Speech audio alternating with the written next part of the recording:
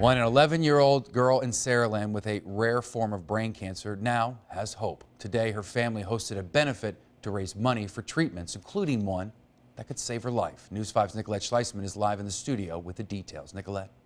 Yeah, Jason, Mary Beth Ezel was diagnosed with diffuse intrinsic pontine glioma, or DIPG. It's a rare and deadly form of brain cancer, but her family knows there's a potential cure just a few states away.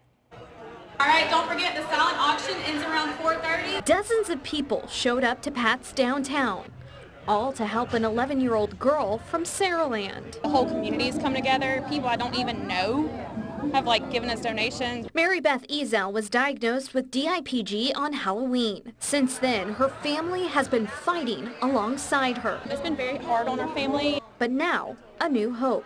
We actually heard about it on Facebook just a few weeks ago. A young girl in Houston diagnosed with DIPG a few weeks ago underwent treatment, and now the tumor on her brain is gone. The tumor is undetectable on an MRI scan, which is very unusual. On the brainstem area, you've got, it's just all throughout.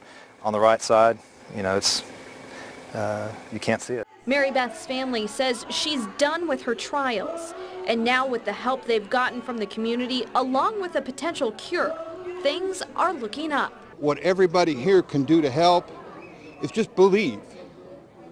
This is a little 11-year-old girl that's facing this life-threatening disease, and we want to ask everybody to believe with us for a miracle.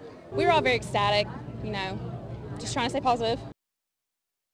We've posted a link on how to help Mary Beth and her family with this diagnosis and the costs associated with that. Reporting live in the studio, I'm Nicolette Schleisman, WKRG News 5.